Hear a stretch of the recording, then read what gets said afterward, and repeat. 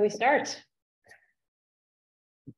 Good morning, friends. It's so wonderful to welcome you to the Athenaeum of Philadelphia for another one of our noontime virtual programs, which focus often on architecture, Philadelphia history, design, books, all the things that we love.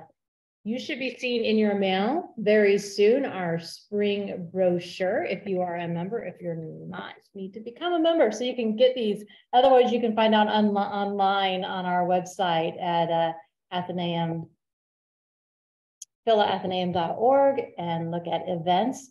But our new spring guide has just arrived here at the Athenaeum today, and we have a lot of other wonderful programming that is coming up that I hope you will join us for. But today I'm delighted to welcome Jeffrey Makala, who is the Associate Director for Special Collections and University Archivist at Furman University in Greenville, South Carolina.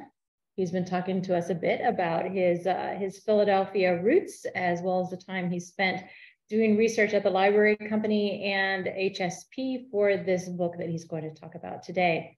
He is widely published. Everything from a comprehensive anthology of American literature about dogs called In Dogs We Trust, to this current book on publishing plates, stereotyping and electrotyping in 19th century US print culture. Over the past 20 years, he has worked in libraries at the University of Illinois, Wesleyan University, and the University of South Carolina, and is the owner and proprietor of Two Terriers Press, an experimental fine press in Greenville, South Carolina. During the Q&A question, which I will moderate after his talk, I invite you to ask him some questions about what it means to own and run an experimental fine press, among other questions that you'll undoubtedly have from his talk. Right now, I invite you to join me in warmly welcoming Jeffrey Makala to the Athenaeum of Philadelphia. Great. Thank you very much for the invitation and for being here. Thank you especially to Tess for helping coordinate all this and getting things going. And thank you, Beth. It's great to be virtually back in Philadelphia here. My roots are northeastern Pennsylvania, and I spent a good bit of time in Philadelphia institutions on a Reese Fellowship a long time ago now, but a quality time at the Library Company and HSP. So it's great to be back here talking about Philadelphia people, especially Mathew Carey and his influence and interesting negotiations of a changing marketplace for his family Bible trade. So I'm gonna share a screen if I can, and let's see, we'll start up. Can y'all see that okay? And can you hear me okay? Yep, great. Okay, thank you. All right, so in 1832, the mathematician, economist, and computing pioneer, Charles Babbage, published a long treatise called On the Economy of Machinery and Manufactures. At the end of an early chapter of his titled On Copying, Babbage invited his readers to consider the printed letter forms that made up the very book that they were reading. The page before them was the final product, he said, of 6 successful stages of copying: the initial carving of a punch, the creation of a matrix, the casting of type from the matrix, the forming of a plaster mold from the set type of the book's page, the casting of a stereotype plate from that mold, and finally, the 6th stage, the reverse impression of that stereotype plate made in ink on the paper that the reader was looking at in the end. These 6 steps summarize the mechanical processes necessary to print a book in 1832 using this new process of stereotyping. And here's part of that text. Babbage chose this example of new developments in type founding and printing technologies carefully. He wanted his readers to pause and to consider the hidden nature of printing and print culture in everyday life. And he wanted to highlight a significant new technological advance in an old artisan and new industrial practice, one that had always sought manufacturing consistency and the uniformity of output as its 2 primary measures of pride and accomplishment. The complex set of skilled industrial processes required to print a book were not usually noticed by the consumer, who only judged the finished product against a world of similar printed matter. Machine parts and other objects of industrial manufacture, which he was most interested in, such as pieces of type and stereotype plates, had to be precise copies of one another in order to maximize manufacturing productivity and uniformity in output. Likewise, the advances in the printing trades that incorporated these new stages of copying, in effect complicating the manufacturing process, show how relatively soon after their adoption in the early part of the 19th century, something approaching perfection might be achieved, at least according to the printers and publishers who were bringing this stuff out, perfection potentially applicable to all forms of industrial manufacturing. And it is significant to me and to this project that the third of Babbage's 6 stages here, the point at which the mold makes a stereotype plate, is where he says the union of the intellectual and the mechanical takes place.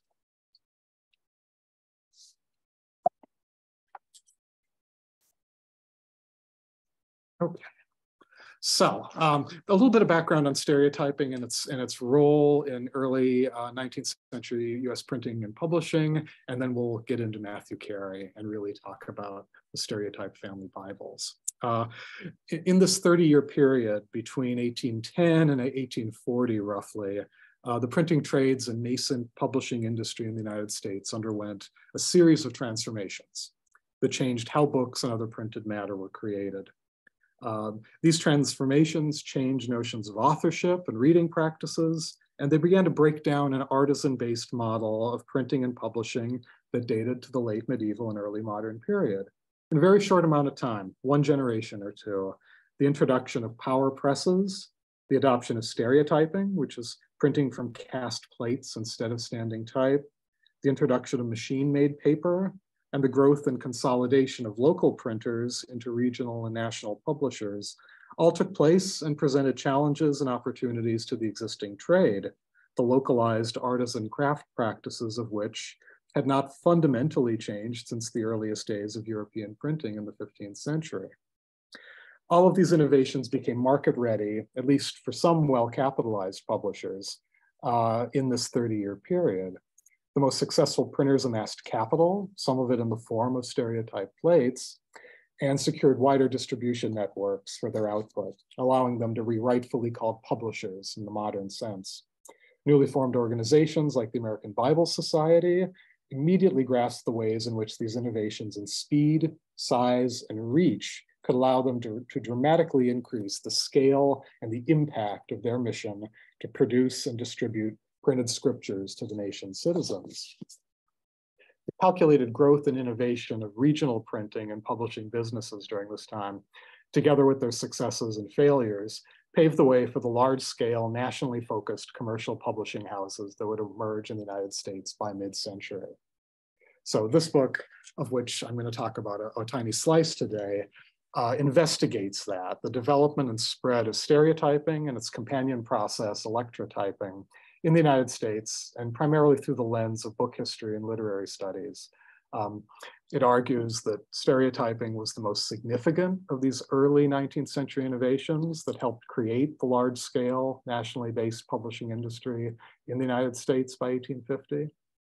If a publisher made the right choice of title and followed the right business model, investing in stereotype plates could secure a greater market share and provide years of cheap reprints. If they chose to publish the wrong text, it could tie up significant amounts of money better used elsewhere. And as some local printers grew into regional and national publishers, the decision-making process about when and how to invest in this new technology became crucial to their growth and success. So my book explores some of these decisions, including several unsuccessful ones, which are very interesting. And by mining the archives of 19th century US printers and publishers, a more detailed picture emerges of individual reactions to technological change and disruption in the printing trades, and of how American printing and publishing grew into the industry it is today. So little bit more background. The Scottish book historian Aileen Fife has argued, and I agree, that technological changes in the printing trades during the 19th century are often alluded to in other works of book history and printing history, but exactly how they occurred on the ground is still little studied. And this book is an attempt to kind of open up that conversation a little bit more. The introduction of an impact of stereotyping and electrotyping, for example, is mentioned in all the recently published national histories of the book in the United States, in Britain, and Canada, and Ireland, and also in bibliographical manuals and other works on printing history. But the last full-length monograph on stereotyping in the printing trades came out in 1941, and there are only a handful of scholarly articles on stereotyping in the past 40 years or so. So other disciplines could add contributions to a deeper study of stereotyping in the United States. So scholars in the field of American studies, which I work in a little bit, have observed that there is a culture of uncritical technological positivism that pervades much of American history of technology. And they have argued that we need to increase interdisciplinary attention to what some scholars have called stories of technological stewardship and critiques of technology as both substance and ideology in American cultural life. And I subscribe to these inquiries very much so. And as this book is primarily concerned with the meanings that are generated by the introduction of newly invented physical objects, in this case, stereotype plates, into a long established profession, objects that contain both textual and symbolic meanings, in addition to embodied capital, it's important to consider this increased critical attention to how material objects resonate and create new interpretive meanings as individuals interact with them. Anthropological and historical studies of objects have become commonplace in the past couple decades. The latter often grouped for better or worse into material culture studies, but objects and their meanings are also the subject of increased attention by literary scholars and cultural theorists. This is my attempt to look at the object as a form of inquiry with relation to book history. So this book then is necessarily influenced by critical studies in the history of technology. The printing historian Jessica Despain recently discussed the work of a film scholar named Rick Altman on what he calls the social interplay that occurs between the creation of a new technology and the human usage of them. Altman refers to this approach as crisis historiography, which understands that the uses of technology by humans are both socially constructed, they are ongoing, and they are multiple. That is, the technology is never socially constructed once and for all. During a crisis, such as the introduction of printing plates into an established universe of printers and publishers, the technology is understood in varying ways, resulting in modification, not only of the technology itself, but also its terminology, exhibition practices, audience attitudes, and deeper meanings. Because the introduction of stereotype plates afforded printers new options for reprinting, investment, and expansion of their trade, the crisis they faced in the form of decisions on how best to employ plates and the text they chose to have cast into plates fits well within this model. The multiple ways in which printers and publishers understood the significance of this new technology and its potential and limitations, and how the understandings continue to evolve and change over time, drives this study. So this is as much a book about plates as it is about people and the decisions that these printers and publishers were making along the way in order to react to and understand the ways in which they could leverage this new technology in new ways. So, okay, so I am going to move into the topic at hand, and that's Mathew Carey and his work within the family Bible marketplace. So, in 1813, Mathew Carey owned the largest and best capitalized publishing firm in the United States. This is him later in life, but he was born in Dublin, Irish Catholic, radical printer, publisher, editor, got into trouble twice with the colonial authorities in Ireland, fled to France once, where he settled in Passy, befriended Benjamin Franklin and Lafayette, who helped send him back to Ireland. He got into trouble again and finally was forced to emigrate to America in 1784. And when he arrived in Philadelphia from New York, Lafayette was staying with George Washington at Mount Vernon at the time. And when he learned that this young Irish publisher who he had known in France was establishing a business in Philadelphia, Lafayette sent him a check for £200 to restart his business in the new republic. And so with this near mythic start, Mathew Carey's long and successful career as a printer, publisher, philanthropist, reformer, and later political economist began in the United States. Perhaps Philadelphia's second best known printer publisher from a later generation. Okay. Carey published a magazine. He started his own imprint in the 1790s, a number of ventures, but by the mid-1790s, Carey let 8 printers go and focused entirely on book selling and publishing, hiring local printers to complete jobs for him under his own imprint. And so as Jim Green has remarked, Jim being the patron saint of book historians in Philadelphia, quote, from 1794 on, Mathew Carey was more nearly a publisher in the modern sense than any American. Carey was well known in his own time as one of the few publishers to maintain complete works of texts set up in standing type, an extraordinary investment in materials and warehousing.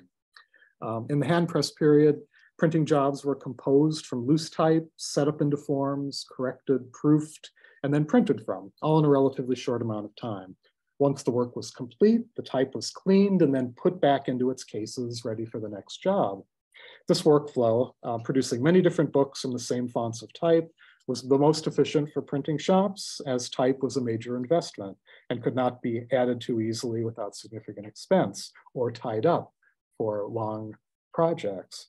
Publishers also needed to estimate the demand and hence the size of an edition for a work in press, and then be prepared to hold on to printed copies for it to sell in exchange for some time as the edition gradually sold out, or until sufficient demand required a reprint.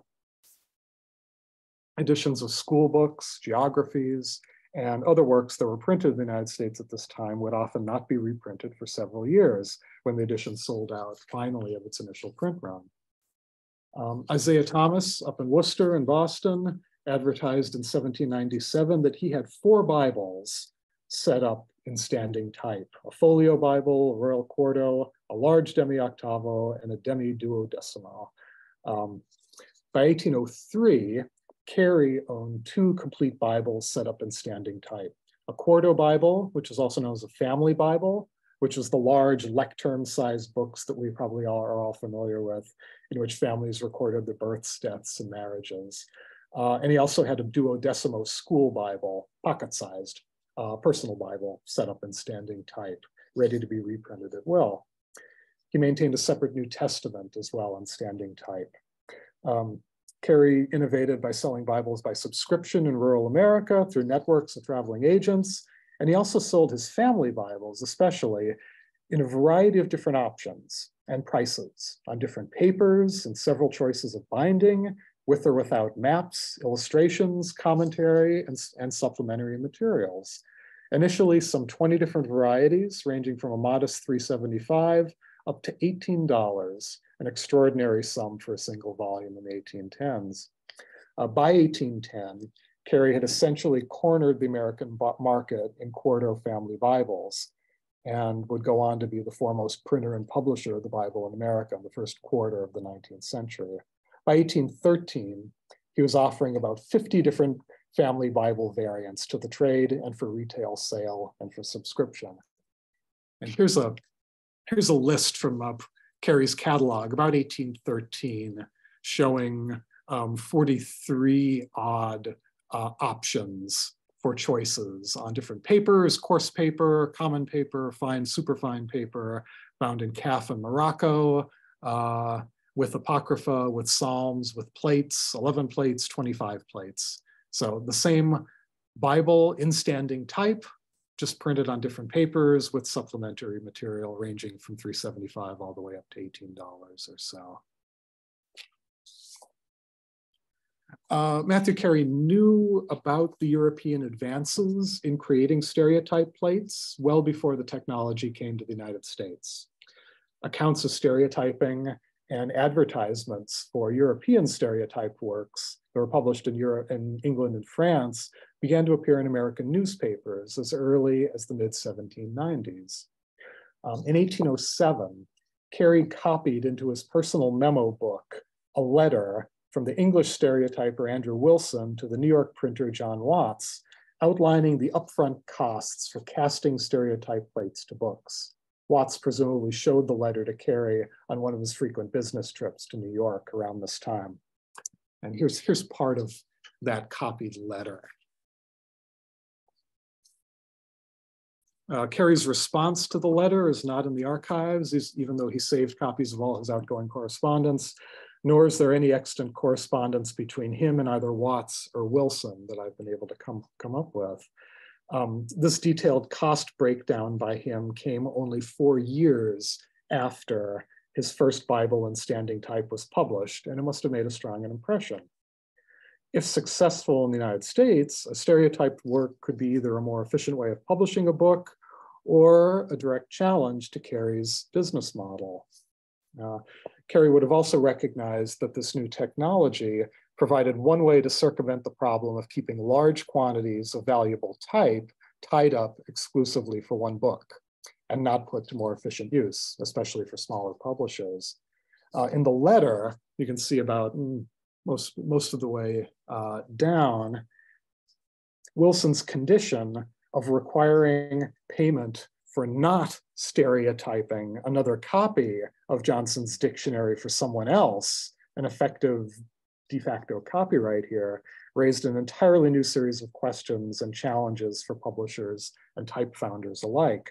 Wilson demanded a significant sum, £282, to effectively grant one publisher sole access to the work that he had cast into stereotype plates.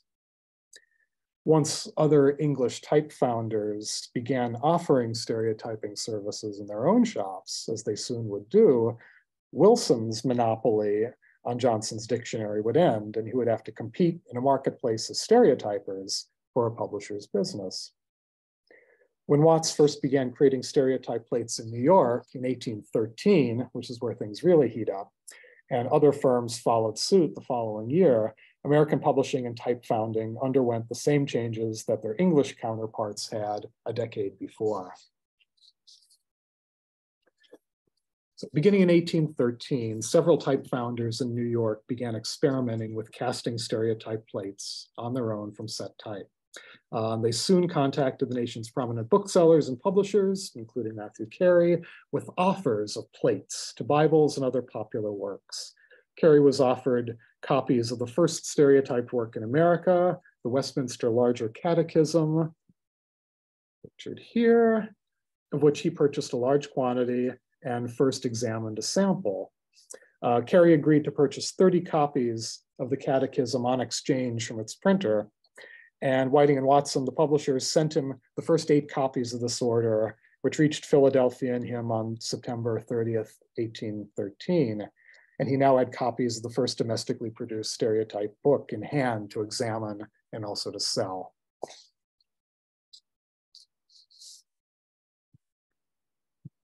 Carey was offered a set of plates to an octavo Bible from a New York type founder, and he eventually declined to purchase it around this time, but he countered with an inquiry about the cost of a New Testament instead.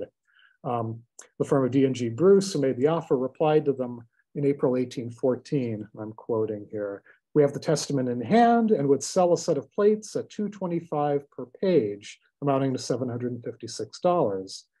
We would allow 25% for your Old Testament on account if you would deliver it immediately, as the value of metal must fall soon. Our testament will be completed in July." This is in April that they're writing. "We have no scale of prices for stereotyping yet and do not intend to make a general business of it." That wasn't true. Carey agreed to purchase this set of plates to a New Testament and to supply the Bruces with his own New Testament in standing type as part of the purchase. So the complete New Testament, which is 336 plates, shipped from New York to Philadelphia in November of 1814. Carey was charged $2.25 per plate, but he sent the Bruces a substantial quantity of old type from his standing type New Testament over the summer, valued at $421.88, leaving his out-of-pocket cost at about $334.12.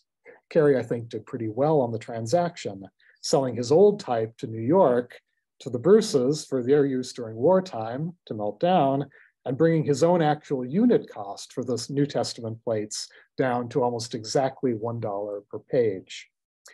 Carey wisely printed one final impression from his standing type New Testament and warehoused it before he sent the type to the Bruces.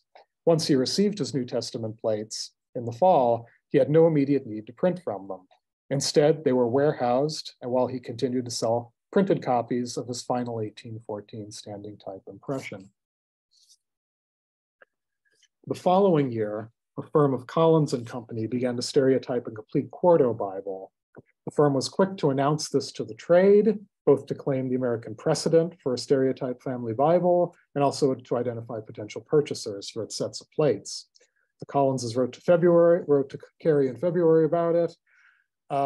They said, "We do not expect to have any Bibles furnished in under 6 months. We sincerely hope that we shall carry on the Bible business with a mutual good understanding, believing it necessary to ensure a mutual advantage." This mutual advantage they're referring to was the understanding that both Collins and Company in New York and Carey and Son in Philadelphia would now be competing for customers for their respective family Bibles. Collins was going to generate several sets of plates, but they were going to reserve one for themselves to print and sell. Collins then wrote a long letter to Carey stating in part, "We have 2 sets of our stereotype quarto Bible cast and should be glad to sell thee one of them in preference to any other person in Philadelphia and Baltimore, as it would not then increase the printos of quarto Bibles in the United States. Would it suit thee to purchase and send one set to Pittsburgh or Baltimore? We shall probably sell to some bookseller south of thy city in the course of this year. Suppose thou reflects a little on this subject." The Collinses were Quakers. "And please drop us a line of mail. Thy friends, Collins and Company." With this courteous Quakerish threat to sell a set to a potential competitor of Carey's, Collins and Company clearly hoped to push Carey to agree quickly to purchase one of these 2 sets of plates. And here's one of their announcements for that family Bible. The proposed Collins and Company Quarto Family Bible was not Carey's only competition. The marketplace was heating up. Isaiah Thomas already had a family Bible set up in standing type for the New England markets, and the Brattleboro, Vermont booksellers and publishers Holbrook and Fessenden imported a set of stereotype plates to a quarto Bible from England in 1816. And from this set, the Vermont firm published an elegant illustrated family Bible by subscription for $12. In 1815, the Bruces, also in New York, stereotyped and published their own New Testament, further cutting into Carey's business. Collins and Company had issued a trade circular for their own stereotype quarto family Bibles early in 1815, and it used Mathew Carey's model of numbering each variant available, with or without the notes, apocrypha, and plates, on 4 different types of paper and with several different binding options. And here is the Collins and Company trade circular itemizing out their Bible variants. All told, 106 possible quarto Bible variants were offered to booksellers and the publics by Collins, at prices ranging from $1.62 for a coarse paper edition in sheets, all the way up to $18.50 for a superfine wove paper version with the full complement of additional texts, engravings in gilt calf, and with Russia or Morocco bindings. Collins and Company's prices slightly undercut Carey's family Bible options for most of these variants, if you compare them side to side. Carey's dominance in the family Bible marketplace was now seriously challenged, and the rapid changes taking place in type founding and bookselling in New York at this time now made Philadelphia seem very far away from the center of innovation in the American printing trades in New York. In 1818, Benjamin Collins wrote to his brother Isaac that a letter had arrived from Mathew Carey inquiring about a set of plates for a family Bible. At long last, the letter came. Carey wanted to know how long it would take to cast, and will you engage to cast but one set? Carey offered Collins half the cost of his own quarto Bibles, and with discounts printed and perhaps on the standing type variant as well. Collins answered each of Carey's questions, and they wrote that it would take them about 4 months to cast the Bible. Carey could take derivative parts to print from as the plates were produced. Collins would, however, keep their own set of plates to this new setting of type, and they would not give Carey an exclusive license over the printing of it. The price for the Bible complete would be $4,500 for the Old and New Testaments and Apocrypha. If Watts was doing the casting for them, as he had for his previous set of plates for Collins, the cost for this Bible and 2 copies represented a substantial savings in the unit cost of making a plate in America, down to about $400.50 a plate, down from $6 in only about 3 years. The technology was becoming more efficient, faster, and the scale was increasing. Carey refused Collins and Company's existing set of quarto plates and took about 9 months to think about the response. At last, he seemed interested in acquiring this Bible for himself, this newly cast set of plates. They wrote and agreed to a deal. And so beginning in September 18th and continuing for several months, Carey's frequent correspondence with Collins in New York is concerned only with the specifics of the Bible's setting and its production. And this is where the publisher's archives are really treasure troves of material. HSP has all of Carey and Son, Carey, Lee, and Febiger, and then Lee and Febiger's, all the successor firms' papers, Carey's own personal papers, and it's just an absolute treasure trove for printing history in America. Carey kept letter books of all his outgoing correspondence. So we have both sets of incoming and outgoing correspondence, which is again, just an absolute gem and a treasure trove. So over these months in 1818 into 1819, Carey is giving Collins exacting instructions for setting up the work, specifying typefaces, sizes, and the layout for each part of the book. His opinions would become even more exacting as the first page proofs began to arrive in Philadelphia for his examination. Carey was concerned with the headers and the notes and references within the text were treated. He complained frequently about the number of lines on each page and how the layout would not fit his stock paper sizes.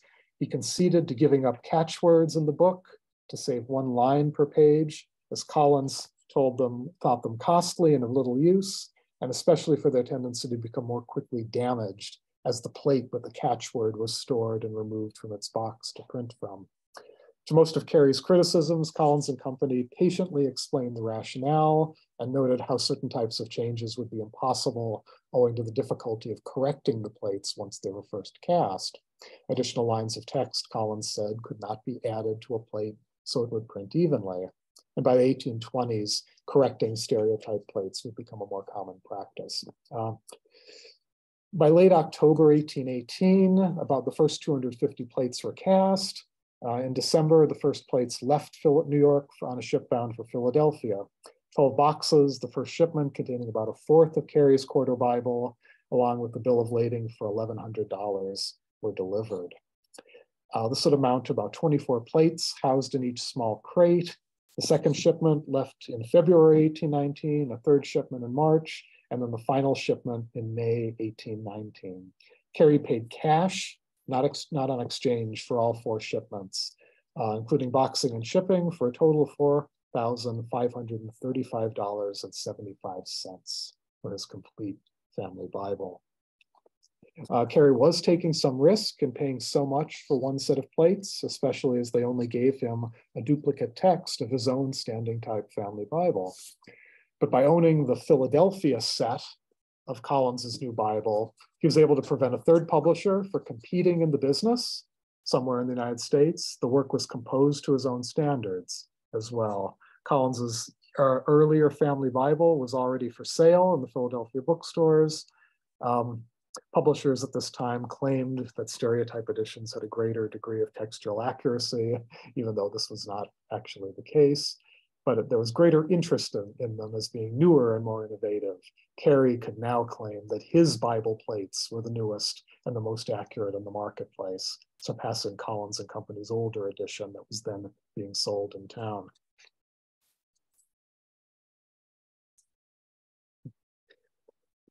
Skip 2 years forward to March 1821. Almost 2 years after receiving this final shipment of plates, Carey writes to Collins and Hannay, their successor firm, and he writes, quote, "On examining the stereotype plates of the Quarto Bible which we purchased from you, we find there are no blocks with them, which as usual, we presume you intend them to send. We request you to be so good to supply this deficiency." Carey had essentially been warehousing these 50 boxes of stereotype plates to his Quarto Bible since the spring of 1819, and they apparently remained unexamined. And he continued to negotiate with them throughout the spring about the blocks, about the lack of an index to the Bible, which he had also assumed was included with the plates. And greater problems occurred that summer of 1821, when Carey requested 6 to 8 pounds of pica type from them, quote, "to correct the text of the stereotype Bible, which appears to have been very carelessly packed." 1 week later, he increased his request to 30 pounds of type. There being sundry battered and defective letters in it. We are informed that some errors have been discovered in the Bible. Pray let us have immediate information of this, that we may have them corrected before the edition is worked off. And then Collins replies that they had taken proofs of every plate before boxing and sending them on, and so they had no knowledge of any improper fabrication. Carey had been thinking about printing from the Bible plates for some time, but then it really took him 2 years of warehousing and not touching the boxes before he realized there were problems with them. Printer, publisher, type founder correspondence, especially when things go wrong at this early period, are extremely entertaining. There are just, and Carey was a very cranky man. His letters got increasingly vehement as he encountered more and more problems, and Collins was trying to assuage him and temper it a little bit, but they finally blew their top too and complained. So let's see. Here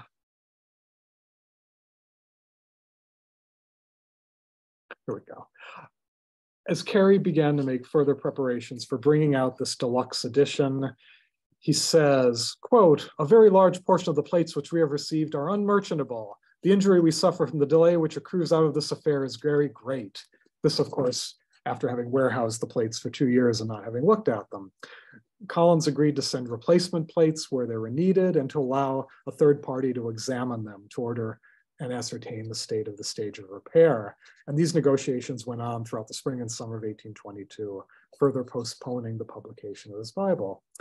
They sparred continually, and the lowest point in the negotiations, Collins wrote a long, anguished letter to Carey, itemizing all their disagreements and concluding, quote, "We cannot pass over your letter of the 3rd without indignation. That you should remark opposite 90 plates, very bad, and insinuate in a subsequent remark that they are so bad as to be irreparable is too insulting to our feelings to permit it being passed by in silence." The repairs were made, and the replacement plates were delivered to Carey later that spring and summer. 3 days later, they sent a more temperate letter agreeing to the corrections and apologizing. This experience of correcting his damaged Bible plates caused a delay of a full year for Carey to bring out his first stereotype family Bible. He finally published the edition in 1823, 4 years after taking ownership of the plates. It would be the only stereotype Bible that Carey and Son printed, and its successor firms as well. Carey and Son would also print one final impression of the family Bible from standing type the following year after the stereotype edition. By this time, the United States Family Bible market was completely different from the one that Carey had dominated earlier in the century. Many competitors across the country were now publishing similar or cheap editions, and the American Bible Society was successfully carrying out its mission to distribute inexpensive copies of the Bible to all parts of the United States, and sometimes for free. Carey and Son would abandon the Bible business entirely in 1824. And from there, I'll stop. There are many more anecdotes, but I think I will stop there and stop sharing my screen. Thank you. This is very interesting. I don't know if we've all are aware of the how high stakes the publishing industry was even in the early 19th century. This is very interesting. I invite anybody who have your questions, please put them in the chat or the Q&A. We're going to start with one from Carol Ann, wondering if these various Bibles that you were talking about, that Matthew and then the other publishers, as they created different types of Bibles, did they have different illustrations, or were the illustration plates always the same? There were variants. There were unillustrated cheap Bibles, pocket Bibles, and there were fancy illustrated Bibles. And the illustrations to the Bible in the West have been copied and recopied by engravers and re-engraved, many times over. So you see the same general scene or passage illustrated in similar ways, and you can trace the variants of those back hundreds of years practically. So yes, and as you saw from the itemization of Carey's variants and then Collins's variants, you would have to pay extra for the engravings if you so chose. And Carl, I was fascinated. I felt like this is sort of like now when you go to get a couch or a mattress, like there's 101 different varieties and you can get totally just overwhelmed. Or a car. Or a car, the options Adding that on you want, options, all the add-on options is just fascinating. So Carlos is wondering if there were certain typefaces that were more popular than others in early stereotyping. There wasn't a stereotyping specific typeface. It was just all the common typefaces that were used at that time in early 19th century America. So plenty of Caslon. Caslon, what were some of the, I mean, not to put you on the spot, but if you know some of the ones that were the most popular in early America? Well, the Philadelphia firm of Binney and Ronaldson was casting type, when they were sending their types all throughout the country. So many printers simply just asked for a book type in a specific size. They would write and send me 10 pounds of pica or Joyce, which was how they pronounced which was the size of the type. So yeah, there wasn't a terrible amount of typeface innovation until much later in the 19th century. Oh, that's interesting. So Scott notes that your Babbage introduction was spot on. He says you might have added that a key and often overlooked innovation of Babbage's analytical engine was producing plates of its computations that could go directly to the press. His was used primarily to compute mathematical tables, which were well known to accumulate errors when hand set. So creating the plates directly avoided these errors. Yeah, I found it fascinating that Babbage was writing about plates right when he was starting to think about ways of improving mechanical innovations in industrial practices, steam-powered or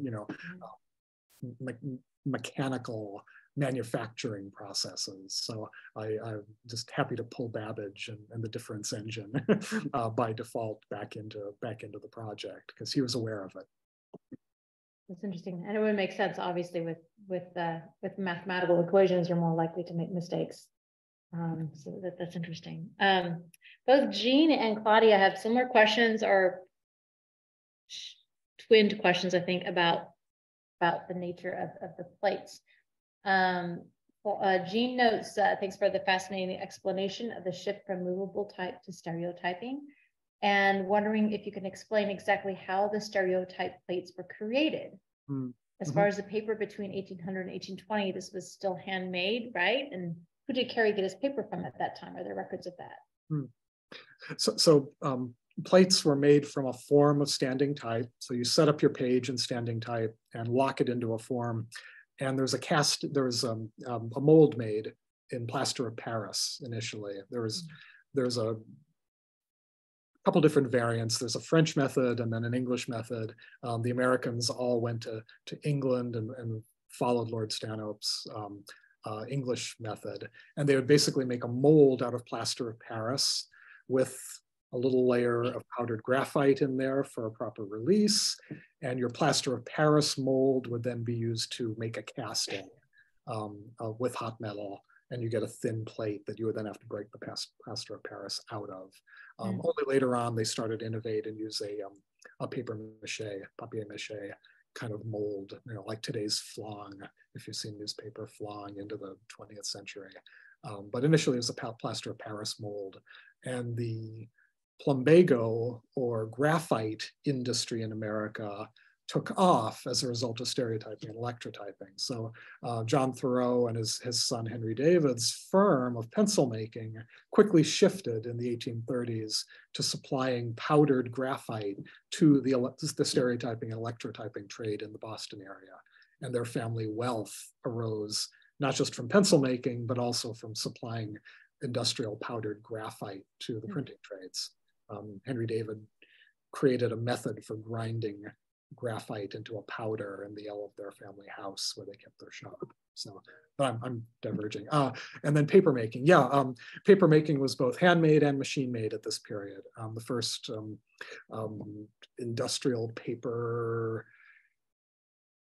making was I think realized in New England probably around 1818, I think. So before that it was all handmade, and there were paper mills, wherever you had proximity to the printing trade. So there were some outside of Philadelphia, some outside of New York, and some outside of Boston up in New England, making handmade paper in America from the late 18th century. But the machine-made paper started to come in, let's say by 1820 or so.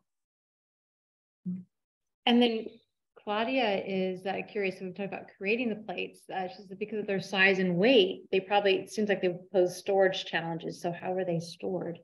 They posed storage challenges, but they posed better or potentially more safer storage challenges than storing a large quantity of printed stock unbound on paper for warehousing. You didn't have the risk of fire, obviously, and your whole investment in your whole stock going up. And so when Harper and Brothers famously built their new headquarters in New York in 1853, after their big fire, they created massive underground stereotype fireproof vaults, which they stored their sets of plates and warehouse them in boxes, and then could call them up anytime they wanted to. So weight was an issue, and certainly transport in the days before railroads and efficient transport was a very big problem.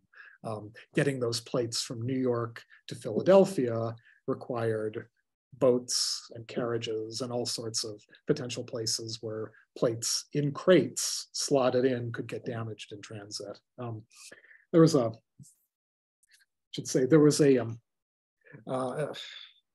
The American publishers got together every year and had celebrations at the trade sales in New York and Boston and Philadelphia. And there was a Reverend E.H. Chapin who gave a toast at one of these publishers' banquets in 1855. And he said, I'm quoting here, "Why, sir, in this very city there is buried treasure, treasure underground, not diamonds, not ingots, but treasure worth far more than any said to have been hid by Captain Kidd. Genii, imprisoned in little boxes, that at the beck of the publisher start out with a power more potent than that of the spirit described in the Arabian tale." He's toasting the huge quantity of capital in the form of stereotype plates that the American publishers are warehousing in the vaults and their sub-basements of their printing shops all throughout the city. That's a great quote. So I'm going to do one more question about the stereotyping, and then we have some questions on other topics. So Marty is wondering over what time period stereotyping came to dominate book publishing in the US and Europe, and when publishers may have stopped mentioning stereotyping in the title pages. It was a gradual innovation in book publishing and then later magazine publishing. In this period, but still not exclusive. Books were still being printed from standing type by major American publishers in the 1850s, even though that was beginning to be not the case. Harper and Brothers, they started out as J&J Harper, two brothers, and then they added two more. They sort of had a business model in the 1830s that they would stereotype every single book they produced. They wouldn't pick and choose, but they would do that as an investment to be able to, and their magazine as well, to be able to sort of amass that. But other places, other firms like Ticknor and Fields in Boston were still publishing Hawthorne's Scarlet Letter in two separate settings of standing type in the mid-1850s before they finally invested in a set of plates to the book. So it took a while for it to become the most viable business model for every publisher. And then later the magazines and some larger newspapers started to realize the effects of size and scale. So if you could generate multiple pages of a magazine or a newspaper, you could put them on multiple presses at the same time. And then, the London Times was, printing multiple copies of its newspaper overnight, 100,000 copies in 1850 or so, and being able to distribute them all throughout Great Britain, because of the sense of scale, when you can have multiple sets of plates being printed on multiple power presses at the same time.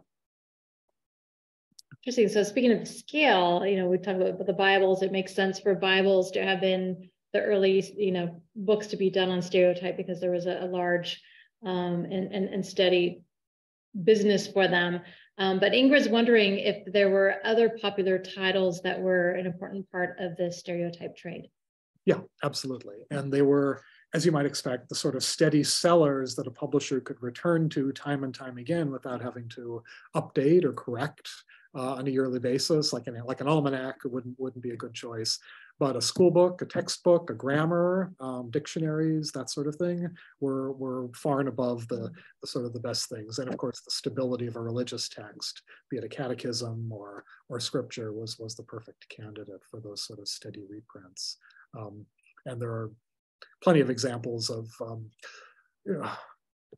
English and German and French grammars being reprinted for 40 odd years as the plates are bought and sold as commodities down to sort of increasingly down market publishers as the plates get worn and new editions of different texts come out. But they have a long afterlife, and for the right text to be set into plates, it could have a very long afterlife and multiple owners and multiple reprints over multiple decades. Michael is curious that you briefly showed the plates for Mary Baker Eddy's Science and Health and wondering where this set, do you know where this set survives? Yeah, I'm blanking. I think it's in Chicago. And there are a couple sets around the country that I've seen that still have some of the original boxes intact like that. There are plenty of individual plates, mostly electros, from the turn of the century or the early 20th century that are out there on eBay, but a complete set. I think it's at the university. I think it's the University of Chicago has that set. Interesting. And Mary Frances, you showed the larger Catechism of the Westminster Confession, which was the first stereotype book published in the United States, wondering if it reached Philadelphia churches. Carey only sold them in his retail bookshop, from what I can remember. I don't think he sold an order of them to any of the churches for their use or for a bulk order like that. So I don't think so. But that'd be very likely, if it's in his bookstore, then it's very likely some of the Presbyterian pastors and elders in the area would have purchased from him. So Gaynor is wondering when the later electroplating process was introduced. By the 1840s and 50s, even earlier, electrotyping was seen as a slightly more efficient way. It was a little bit less messy in a different way than having to deal with plaster of Paris or paper mache. You submerge your form of type into a vat of a copper solution, and you pass electrodes through it, and overnight the copper atoms adhere in a very fine way to the surface of the type, giving you a reverse impression that acted as your mold. So electrotyping really took over as the dominant book form of making or casting plates. I just shorthand and say stereotyping because it's easier. And also the point of time I'm working on right now is really the early days of the first 2 decades, 18teens and 20s, when it was the dominant technological form. But by the end of the 19th century, everything is basically electrotyping, of course. And Anthony wonders if the plates were made of lead. He imagines it was a dangerous process, and wondering if they knew about the dangers of working with lead poisoning. I think to some extent, maybe not to the knowledge we know of it today, but and it's significant that the first people who were casting plates were type founders. They were people who had the skill and wherewithal to work with hot metal and alloys and find the right degree of hardness or softness in different alloys to do that. The French firm of Didot had, in the 1790s, they had a really hard alloy that they used for the casting of their plates, and they would sort of make a physical impression into a copper plate with this hard type that you couldn't do with normal printing types either. So there are all sorts of innovations going back to the 15th century of people trying to form different ways of casting plates from set type or of set type. The Dutch, some scholarship has shown that Gutenberg have been doing some sand casting of letter forms rather than individual letters. And that continues out to the 17th and 18th century. I should say, being in Philadelphia, that Benjamin Franklin did discuss the idea of casting plates from set type or just making plates, though he never was able to carry it out, but he maintained some correspondence with it as well. So there's throughout printing history in the West anyway, there's a long history of these attempts, and it was finally successfully realized in Britain and America in the 1790s for the most part. I got 2 quick questions left. One, several people are wondering if you can tell the difference easily between a stereotype versus typeset or other methods of typesetting or publishing. And also if there were any publishers that were better known than Carey at Philadelphia in the time, or was he the best known? Well, I'd say during the time I've been talking about, Carey was definitely the dominant force of Philadelphia publishing and printing, definitely. He had a bookshop, he had his big outreach, he had his network. He was definitely the man in Philadelphia at this time. But no, looking at a single page impression of printed type, you couldn't tell whether it was printed from standing type or stereotype plates. But if you are able to put 5 different impressions or editions of a novel side by side over 5 decades and compare the setting of the type, then you might be able to make a reasonable assumption that it was printed from plates rather than printed type, especially if a plate gets nicked. A letter E on page 10 has a little bit taken out of it, and then that gets reprinted 10 years later in a different edition of that same novel. You put them side by side, and you can pretty much then start to figure out, okay, this must have been printed from the same set of plates over different ownership and over different time. But just looking at it, no, it's completely transparent and invisible. And that's why these publishers early on would put stereotype edition to advertise the newness, the technological innovation, the fanciness, and oftentimes the stereotyper would be given also some credit. And that gradually dissipated by the late 1820s when it started to become kind of the norm. Thank you. Thank you. There have been so many questions, and we're hitting right up on the top of the hour now.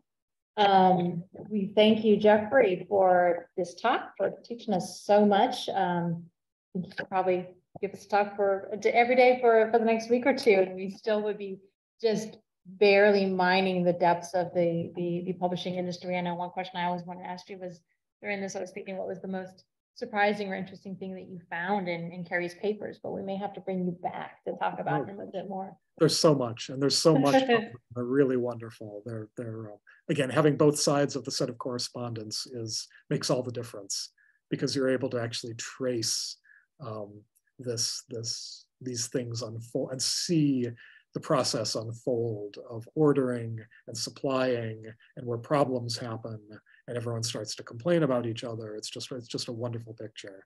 You know, Carey was plugged in to New York as much as he was plugged into all the marketplaces on the West and the South where he had his influence, and it all comes back and comes through his office, and he writes about it.